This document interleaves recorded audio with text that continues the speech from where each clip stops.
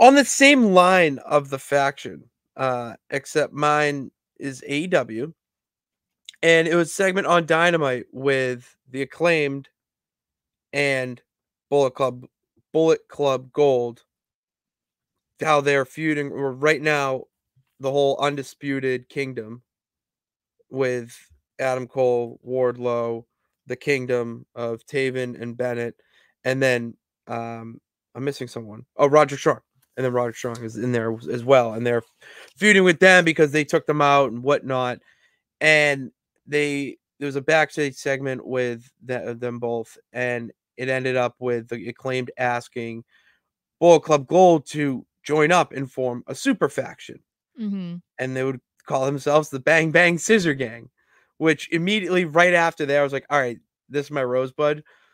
But other than the funny aspect of their name, it's like, all right, well, why do you like this? And really because of the super faction element to it.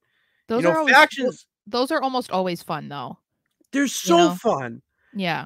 especially with how different they are too. Like Bullet Club Gold is very serious, but with just comedic elements because they're like supposed to be heels. And then you have the Acclaimed who are just I mean, everybody loves the Acclaimed. And they're so likable, but they also have you know, they can fight too. They're tag team champions, so they have legitimacy. And putting them together in segments, they already teased those types of segments with Adam Cole and Roderick Strong and MJF. Mhm. Why not give that reign now to weekly segments with the Bang Bang Scissor Gang and them just like doing things either backstage or getting ready for a match or strategizing? Like those interactions would be so funny, and that's what would make AEW kind of stand out in a way.